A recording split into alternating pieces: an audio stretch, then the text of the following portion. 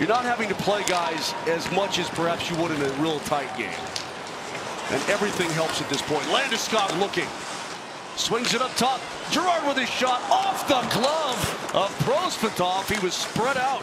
MacKinnon hit not once but twice by Garland. And MacKinnon's red hot as he throws Garland down to the ice, and they get after it on the near side.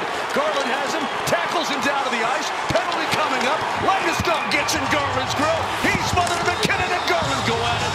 From behind, MacKinnon is racked up. And the anger spilling over late in period 3 here at Ball Arena. Landeskog and Lyubushkin tied up. MacKinnon having a conversation with Fisher. You remember what happened to Christian Fisher last year, Peter?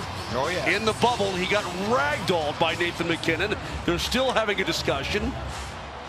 Perhaps he's asking if he'd like to go again, to do it again. Now they're separated. Crowd on its feet at Ball Arena for Nathan MacKinnon. He'll exit through the door, and it looks like his night is done. How much time did they give him? Oh, I see. We'll find out when we come back. He threw his helmet at him, Moj. That's where he got a misconduct.